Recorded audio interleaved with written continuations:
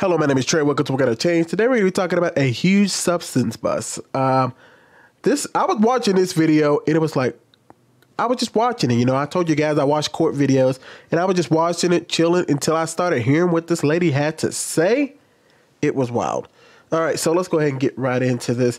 We're going to go ahead and have the story start with what she wanted to say. Hold on, let me fix that.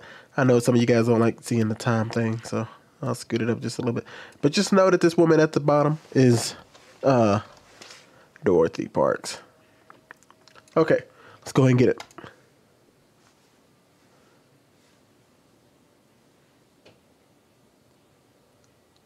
They're currently prepared.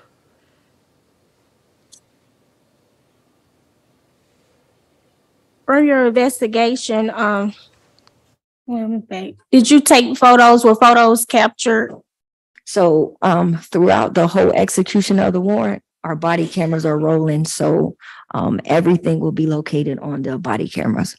Was your body cam active during the search? Yes, ma'am. Did you store all the video footage into evidence? Yes, ma'am. Going back to whose house were you all in? Okay, so in March of 2023, the narcotics unit start receiving Crime Stoppers tips for that location. Multiple tips came through stating that some new guys had moved in to that apartment being 3928. The date on it said that they just moved in on March 16th of 2023. And every day there's about 50 to 100 cars coming and going. And then a lot of the neighbors were stating that they were 50 to 100 cars coming every single day. This is something you need to remember, because later on you're going to hear in this case where they're going to be talking about, should this have been gone down the way it did? And to me, it's just like impossible. After you hear this entire story, you're going to be like, there's just no way that they can go this route. Let's continue. Feeling unsafe. I then reached out to the leasing office and I was able to speak with the leasing manager, in which she stated that she started receiving a lot of complaints from that actual location also. So I asked her who the leaseholder was, and she gave me a picture of the leaseholder and the name, that name being Chloe Carlisle. It's a white female, date of birth of 9/15/1998. She then stated that she has not seen Chloe at the location, and that when the key was given, that key was released to a Jair Embry, and she was able to provide me with the photo, the identification card that was released along with that key. So throughout my investigation, I have never seen Chloe coming and going to and from the location. Just a lot of vehicle and foot traffic coming and going to the location. However, throughout the investigation, we sent a confidential source inside the location to actually make purchases from that location. She sent somebody in to purchase from that location. They sent somebody in secretly to do this. Listen, I understand everybody being a lawyer, and I understand that you got to make a defense for your defendant. My only problem is that it was so poorly. I guess I won't say it's poorly done. It was just, you got to try. You got to try to do something for your defendant. But you just, after everything that was conducted, it's almost impossible for you to then, in the end, be able to defend this individual that you see up in the top right-hand corner. So I just want to say that, and I'm looking at the wrong camera. My apologies. All right, let's get back to it.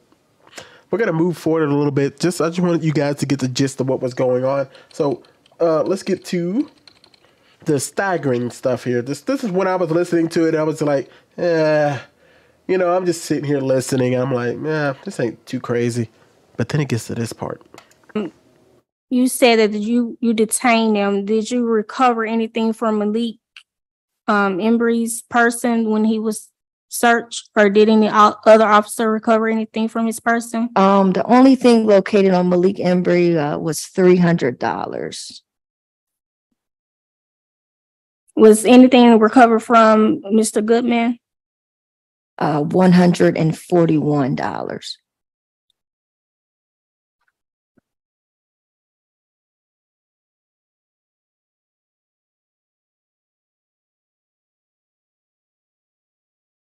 By the way, I noted, I'm going to say this. This woman up here, she is very tired. Okay. So you get to see her hair messed up and everything. I just think she's had a long day, you know. I think she's the assistant to this individual. This is the lawyer, or the attorney, rather. And this is just an individual who is helping. Or she could be possibly an assistant attorney. I'm not sure. But just know that she's tired, man. I'm sure she's been looking through this case. She's like, just get up out of here. This is how it goes sometimes in the courtroom. It's not always beautiful. You're sitting there perked up, ready to go. Sometimes you're like, man, I'm just ready to get. And remember that they're not doing this for us. They're not making these videos for us. This is real life. They're sitting in the real courtroom doing this real thing. So it's just another day for her. So, you know, I just wanted to say that. And quickly, in total, about how much of each narcotic? Ooh. How much narcotics do y'all think? Obviously, if you've seen the title, you already kind of know, but I didn't give y'all specifics. I want y'all to hear how much was in this place. And remember earlier when we said there was 100 to 200 people coming through every day. Carter was recovered.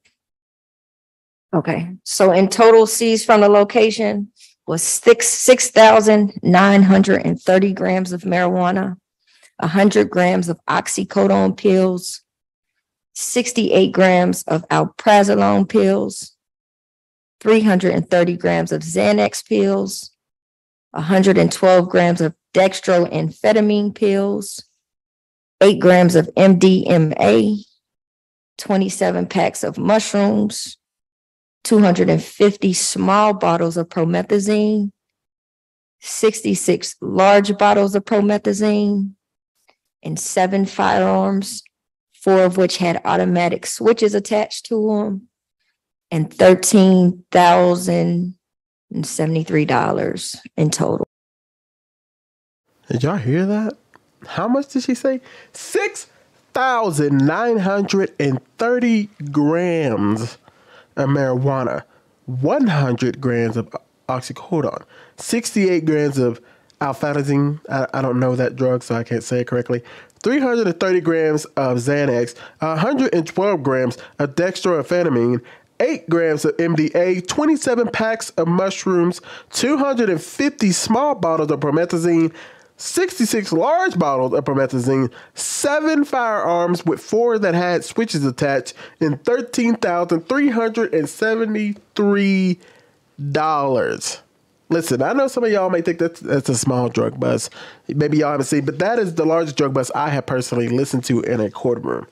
6,930 grams. When you add up all the narcotics that they had, that was 16 pounds of drugs they had sitting up in that house.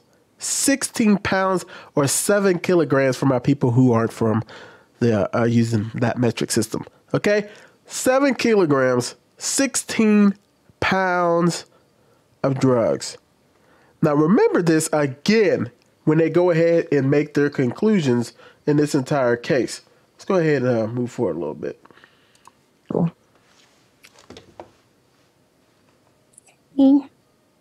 And did you stated that most of the drugs you recovered were in plain view? Yes, ma'am. A lot of that Your was first in plain name. view when she walked into the house. By the way, you don't know who this is, but this is the investigator detective. Does a lot of undercover work. Go. Okay, go ahead. Good afternoon. Good afternoon. Officer Reed, right? Yes, So sir. this individual, you can barely see him. I don't know why they weren't standing at the podium, but nonetheless, it's the individual also doing for the defendant. These are 2 different people doing 2 different defendants. You can see one of them here, but the other one's sitting in the back. You can't see him. So just know that's why it's kind of confusing. But these are 2 defendants, 2 defending attorneys defending 2 different people. So here's the defense. Okay. Your first name, I didn't quite, is it G-A-R-A? D is in dog, A-R-A. Okay, thank you. With respect to Mr. Ambry, prior to the going into that location, 178 Maury Avenue, had you seen him before? No, sir. Did you know him before from prior dealings or from prior No, crime? sir. Okay. And you said that it was pursuant to a warrant that you entered the property. Yes, sir. Okay. Was the property being observed for quite some time before that? Yes, sir. The investigation started in March. Okay. And had you watched any videos from the investigation prior to executing the warrant? I'm the one who was doing all of the investigation on the unit. And while you were doing that investigation, had you seen Mr. Embry at the property or near the property? No, sir. Okay. And in fact, that was the first time that you ever seen him when you went into the house, correct? Sir. Okay. That's why I want to say this right quick. That's why he is in here. He was there when they did the bust, when they did the whole drug bust. He was there, and so the attorney trying to say, well, he wasn't there before. Maybe he was just visiting. Come on now. So if you were to say that he does not live at that property, you couldn't contest that. Is that correct? I will not say, well, I cannot contest that because every time that I started my investigation through different times, the operation was already up and running. So I don't know who's coming and going and who's already there and who just came. I can only attest to the times that I have been there and done my investigation. I have not seen them. Okay. I am assuming, by the way, that the reason this individual is wearing a mask, if y'all are wondering about that, is because she's an investigator. She goes undercover work. So she's not. So in order for her to be successful at her job, she cannot reveal her identity. I mean, they know her name and everything, but as far as her looks and everything, they're just trying to keep her identity sealed because she's an undercover investigator. So.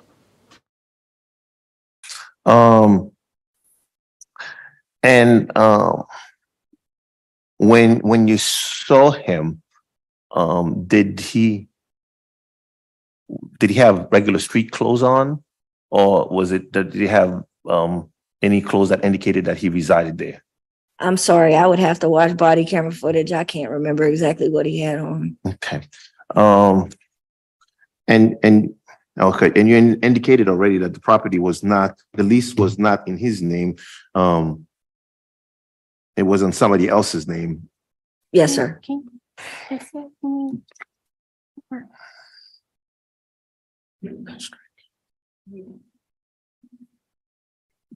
And you might have testified to it, but had you spoken to Mr. Ambry before or after on that day, before or after entering the property?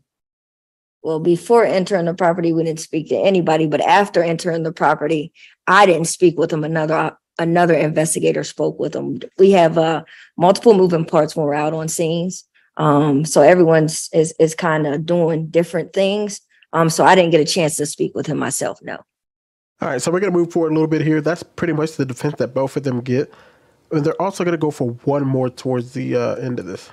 Your warrant? No, ma'am, we don't field test anything for chain of command purposes. But through my knowledge, training, and experience, the narcotics appear to be what's stated.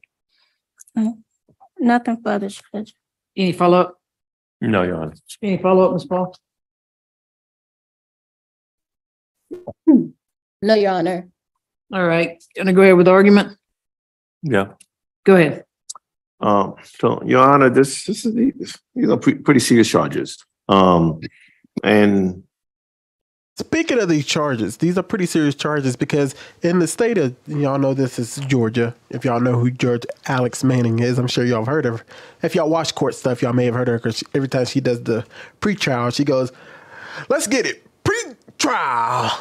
I think she says that here somewhere. If I can get it for you, I'll try to play it. But nonetheless, This is in Georgia. So what happens is when you are found with 10 pounds or more of drugs, which they were found with 16, 16 if you add up all the grams, it is considered trafficking in the state of Georgia. Okay, so what he's looking to is $100,000, at least $100,000 fine, as well as going to jail for up to 30 years. I don't think this young man, they would give him 30 years for this. That'd be wild. Only way I can see you doing that is if he had the drugs by a park. You can't have drugs near a park or by children or anything like that. Then it would go up, but I don't see him getting that many years. But that is what's on the table. Remember what I just said, $100,000 for everything. That's a fine. I think what the attorneys are going to ask for in this was absolutely ridiculous. Here we go. But the problem here is obvious with the question is that there's got to be a connection between whether or not that person was the one, certainly with the possession. There's 3 possession for my client, Malik Embry. And then for the control substance, I mean, there's another possession of a firearm and knife, none of which can be associated with him. I mean, listen, he doesn't live there. He tells you that he was visiting. He was visiting. There's nobody that could say that he wasn't doing that. And we purposely asked about the prior activity. I mean, this is a home that's been under surveillance. Usually in those things, what happens, they've seen that person back and forth. And there was a testimony that about 150 people a day, probably something, comes in. I mean, you got to identify the people that you take, at least that person is actually possessing, dealing, trafficking, or is something. It's okay to visit somebody, visit someone at a home, and I understand the lease is not in his name. There's nothing associated. There's not even there's not a card that has his address or anything on there. So, Your Honor, I really think that as much and as serious as these are, the possession charges can't be associated with Malik Embry because there's no evidence that he actually possessed any of these controlled substances, and certainly the firearm or the knife. I mean, many of them were found either in some cupboard or they're found somewhere else. And if it's not his home, how does he know where it is or who it is? And trying to put the familiar tie doesn't mean that he actually did what they told him to do. The other charges of trafficking. This judge has already made up. It looked like judges already made up their mind. Obviously, they're listening, but I think that the judge is like, "Come on now, come on now, baby." Whatever you about to ask, you might as well just go ahead and wrap it up. This man is going to be, he's already, now, by the way, these defendants have already been sitting in jail. This is not happening like a day after. It's been 200 days. These guys have been sitting in jail for 200 days. So that's why when earlier they said, do you remember what he was wearing? It's like, it's almost been a year since this all happened. These people have been sitting in jail for 200 days already. Just to keep that in mind, but I'm pretty sure the judges kind of already has their mind made up. All right, let's continue. Charge. I mean, the only way I could see if we could time with the plain view, but to evidence a probable cause that he did actually engage in trafficking of illegal substances, I think the evidence falls short. That's all I have, Your Honor. Ms. Paul? Your Honor, I echo Attorney Bastian's argument, and I would just like to add a few things.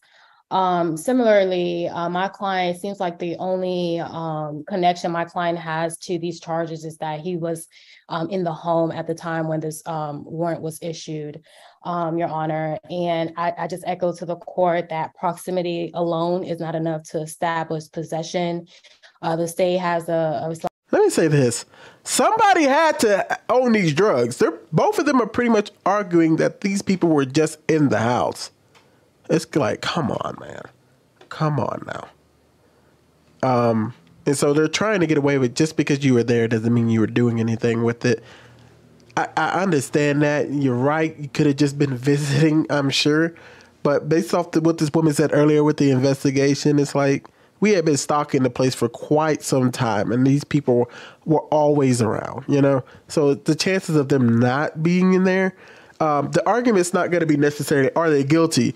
But the thing is going to be saying that they got arrested because of probable cause, that there's a more likely a chance that they were a part of it than they weren't a part of it. That's what the prosecutor's going to argue, that, okay, we're not sitting here saying that they were the ones selling every one of these drugs and all these drugs and guns were for them. But we are arguing that it is more likely that they did have these drugs and they were involved in the trafficking of these drugs as well as owning these guns. We are just arguing that. That's enough to keep them detained until they get to court, which trial. You know how long trials take, especially in a state like Georgia. It's big, a lot of stuff going on. Responsibility must prove either actual possession or constructive possession. They don't have actual possession because when they search his person, he only had $141. And they're going to fail to prove constructive possession because there's nothing else aside from proximity. And I do have case law, Blue v. State 350 Georgia App 702, which establishes that proximity alone is not enough to establish constructive possession. So there has to be some other type of link to the evidence that can point to that idea of constructive possession, which we do not have here. Further, in regards to the trafficking case, there's no evidence that's been established or presented to even indicate that my client has engaged in a drug sale at all. During this months of investigation, again, they've never seen my client walk through that apartment complex. He is not a familiar relation to any of the co-defendants here. There's literally nothing else that links him. His ID wasn't even found in the home. He's not on the lease. There's just nothing here that establishes that he was involved in any criminal activity while he was in the home. For all we know, he could have been stopping by, visiting a friend, and then he gets caught up and arrested at the wrong time. There's no probable cause to establish that he engaged in any. Right there, you heard it. Probable cause. That's what the arguments are happening right now, people. Probable cause is the argument. If you were to go in and arrest a bunch of people that you saw around a bunch of drugs, could you say that, yes, we don't know that necessarily they did it, but we have probable cause to say that? And once again, that's what the defense is arguing. And in my opinion, I say that these men should stay in jail because we're not saying they did it, but to say that we're just going to let them walk free and say that they didn't do it, I think it's far more likely that they were a part of it. Thing criminal. In regards to the possession of the firearm, again, same argument with possession and lack thereof, Your Honor. He does not have, he was not found with any firearms or knives on his person. The guns apparently were not even registered to him. The same argument for the lack of actual or constructive possession exists here as well. So on those reasons. Here's the thing, though. Here's the thing is, if the guns were registered to him, there'd be no problem. I don't understand that part of the argument. Maybe somebody can get me up on that. But if the guns are registered to him, there would have been no problem for him to have guns in the house. I don't understand why they put it wouldn't have mattered if the guns were just sitting around in the home and the guns are registered to him. It's not like you're going to arrest a man for having guns that are registered to him unless he can't legally have them. I want y'all to keep something else in mind, that I know you guys are just thinking, oh, this is just a one-off that happened to these men. No, sir. No, ma'am. Your Honor, we've urged the court to find no probable cause on all counts. All right. What says the state? Your Honor, the state is going to argue that the standard is probable cause and not beyond a reasonable doubt. So the arguments that defense counsels are making are a burden that must be crossed at a trial proceeding beyond a reasonable doubt. The state duties today is to show more likely than not that these defendants committed the crime that's been alleged against them. And we heard testimony from Investigator Reeves that said that they were inside of a small apartment for some time, and that there were multiple grams and pounds of a variety of drugs in the kitchen in this small apartment, and also firearms. That all these individuals was in close proximity to the drugs and the weapons. Also, we have additional evidence from that links Mr. Malik Embry to this location. The officer said that testified that there was a identification card, ID card found in the bedroom inside of a pair of pants that belonged to Malik Embry, even though what we are here to prove now is not residency, but that they were in possession or constructive possession of these drugs and the weapons. And the state argument is that probable cause has been established to show that more than likely or not that they committed these crimes. Also, we heard testimony from the officer that Mr. Goodman is a convicted felon and that in plain view remember that, convicted felon. This individual that got caught was already a convicted felon. So once again, the argument of more likely than not a convicted, come on now. Unless again, I understand, I'm not getting on the attorneys. Everybody here is getting paid to do a job, okay? But at the same time, it's like, these attorneys knew there was no winning. They're like, it's done. It's a wrap. And you're going to see even more damning evidence here in a little bit. Multiple firearms. Again, this is a small apartment. There were weapons and drugs found throughout the apartment, and that these individuals had been in the apartment for a while before the search warrant was executed. Just want to make sure I cover everything.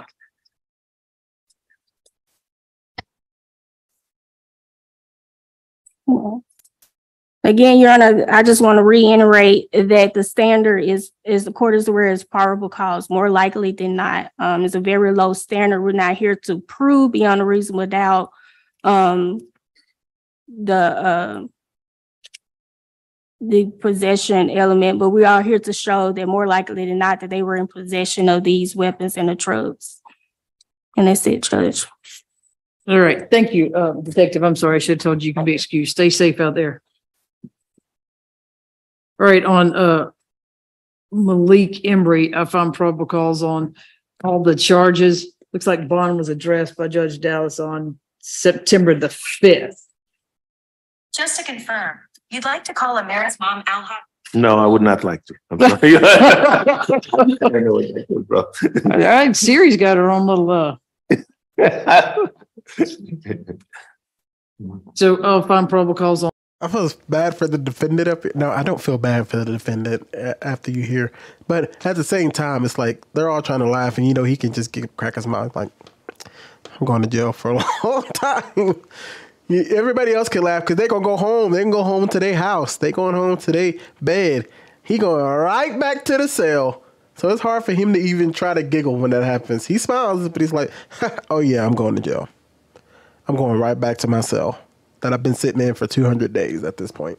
I don't know what that is, bro. All right. Siri's got her own little,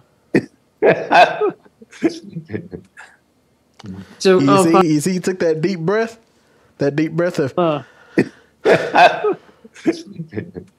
yep, right so back to jail. find probable cause on all four. Like I said, bond was addressed on September the 5th, and it looks like it is set at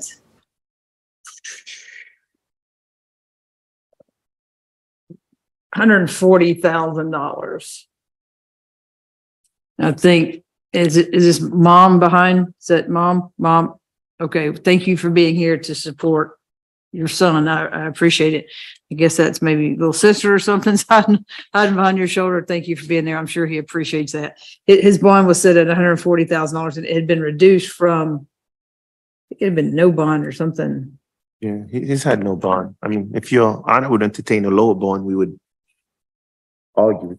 Yeah, I think he started with $412,500 good bond to start with, and then it was reduced to what I had said. So I found probable cause on all of that.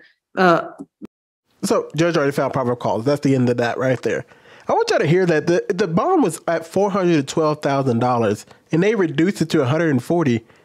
And then the attorneys are going to argue this ridiculous request, in my opinion. Mr. Basti, if you put him back on or file your motion for bond, we'll address it on another night. Okay. If you don't. Thank you. Okay. And I'll find probable cause on all of the counts for Mr. Goodman, but it does look like Mr. Goodman's still at no bond status, right, Ms. Paul? And I think that the other Mr. Embry, I think I signed a consent order on that one for him. This is not that important. We can move forward a little bit. Barnett. So yeah, do you know who his lawyer is? Have the money to hire someone. Looks like he's going to need a public defender. Yeah, we're just talking about the other son. He's not really a part of this. So I will find probable cause. It looks like I said, I think your client has no bond. So you want to go ahead and hear from free trial. Free trial on Mr. Goodman. Yeah, that's what she's known for doing. Trial. This part right here, guys, is where I had to be like, oh, well, I mean, he's done. Cooked. Over with. This lady is going to tell you about priors. Defendant has 18 adult arrest cycles out of Georgia. This defendant has 18 adult arrest cycles out of 18 arrest. Listen to the arrest. Georgia, felony conviction in 2010 for entering auto and possession of tools for the commission of a crime. They received first offender status and it was sealed in 2017. 2011, theft by receiving. 2014, possession of tools for the commission of a crime, interference with government property, aggravated assault on law enforcement officer, and theft by taking. 2015, entering auto. 2018, theft by shoplifting. There are 4 probation violations and 1 FTA. Nothing further to add. All right. He has 18 priors, even assaulted a police officer, and they're going to ask, and I'll just save you this part. That's pretty much the whole trial. So pretty much what ends up happening is they ask for him to get no bond. They deny that. She did for a $50,000 bond. Judge denies that. His bond gets set at $140,000, 10% to get up out of there, $14,000 because he's still waiting trial. So if he wants to get out of jail, he's going to have to come up with 14 racks in order for them to get out. So this was just a whole crazy trial to even. This is a preliminaries. This isn't the actual court and sentencing. This is just saying Katie's sitting in jail, did they get a bond, all of that, blah, blah, blah. But nonetheless, man, it was a while to hear somebody who has 16 pounds of drugs or 7 kilograms of drugs on them, and then they ask to get out, walk free, live life after having 18 prior arrests, and they want to say that the chances of what was it? Is that he was sitting at the house just visiting, even though they were there for a while? That's why the probable cause is just good for me, because this man has 18 prior arrests. Come on now. 18 prior. 18 prior. It is way more likely that he was involved in this drug usage. Just is what it is, man. I hope you get your life together. I hope all goes well for you after you get your sentencing, because you can't be on the streets, man. You just can't. You gotta get some help. You obviously been going through a lot in your life, and I understand that. But at the same time, man, you're supplying all these drugs. You're got all these money, all these weapons. You're living a dangerous life that is not conducive to society. So I believe that you should go to jail. And I hope that you can get whatever you need there. And once you get back out again, you get to live this life and live a whole different life, and maybe teach some of the young youth or teach some young men this is not the route to go. Best of luck to you. But at the end of the day, back to the cell you go. All right, guys, let me know what you think about this, man. I thought it was a great hearing. Remember, guys, if you want to watch this kind of stuff, you just have to go look for certain judges. Some judges put this stuff up publicly, some don't. So if you just type in YouTube, type in judge, or type in like judicial court, and you'll probably find somebody if you're really into this content. Or if you just like hearing me talk about it, hey, just keep coming here, like and subscribe. I got you, baby. All right, I'm gone. Goodbye.